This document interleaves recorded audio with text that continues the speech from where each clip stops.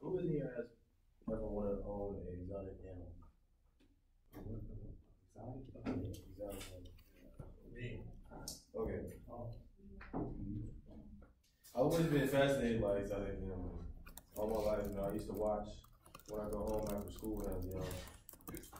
I used to go on the National Geographic channel and I always watch that every day after school and stuff.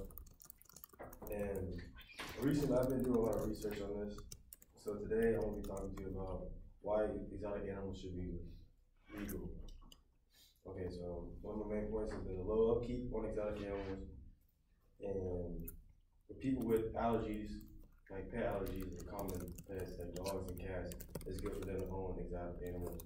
And also why exotic animals are good for like busy owners and busy people. So first, on a low upkeep.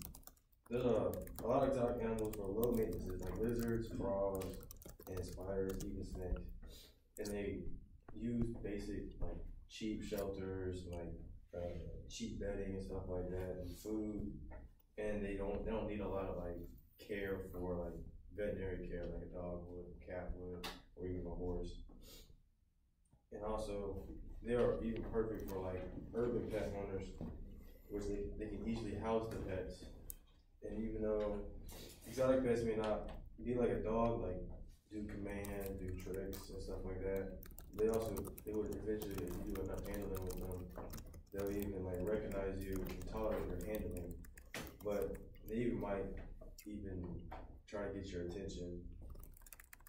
And also, for my second main point, for allergies. So for me, I'm allergic to cats, like really highly allergic to cats, so I can't have cats around. Even if like the cat's not in the house and it's been in the house, I still like get puffed up, my throat will start closing down, I'll start sneezing a lot, and my eyes will get real poopy. So like